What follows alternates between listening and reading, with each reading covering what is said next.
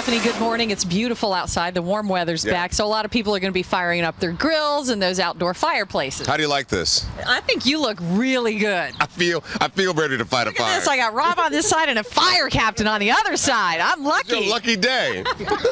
This is Captain Maurice Vassar, Cincinnati Fire Department. How you doing, Captain? Real good. Good to be here. You guys are doing a big event for kids tomorrow. Yeah, it starts at 9 a.m. at Yateman's Cove. 4,000 kids there last year. All about safety.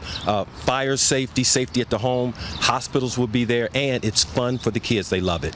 All right, now, what are you going to teach us here how to do? You're going to teach us how to put out a fire, because usually you don't have training to put out a fire, correct? So when you experience a fire, it's really for the first time. It's right off the cuff when you're at home. It's you and that fire extinguisher. There's a word to remember, pass, P-A-S-S. Pull the pin, aim at the base of the fire. You want to squeeze the trigger and sweep as you approach the fire. But the number one thing to remember, the first thing you want to do, call 911. Because if that fire's too big, if you feel uncomfortable even a little bit, don't attempt it. I bet people buy fire extinguishers all the time and never know how to use one. It's possible. I've heard people that got fire extinguishers and threw it at the fire. And that's not the way you use it. All right, so now you brought some members of your team with you. Introduce them for us, and what are we going to be doing? Well, we have firefighter Battle, firefighter Alter, and this is our fire specialist, Vicki Goodson. She's driving the big truck today. Oh, very nice. What we're going to do is light this on fire. And we're going to do something. We're going to have anchor firefighters today.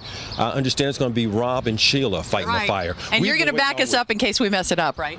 That's the plan. We're 80% sure you won't get hurt, so just go ahead and remember. 80% sure? That's not good odds. That's not good odds at all. Thank goodness you guys are around. So once again, it's pass. Pass.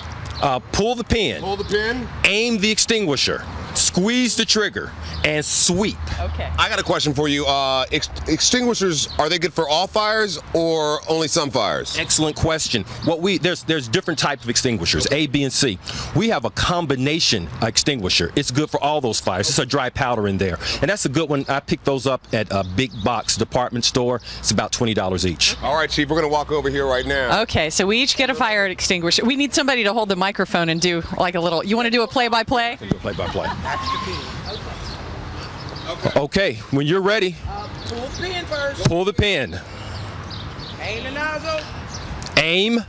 Squeeze. At the base. Squeeze.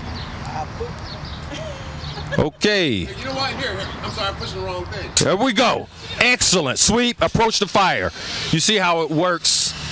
And that can be the difference between a small fire in your house or the whole house burning down. That small little deal right there. Because the thing is, and I'm sure you got to react quickly because time is not on your side, correct? Time is not on your side, and I can't overemphasize. If there's the slightest tinge of doubt of whether it's too big to fight, don't attempt it.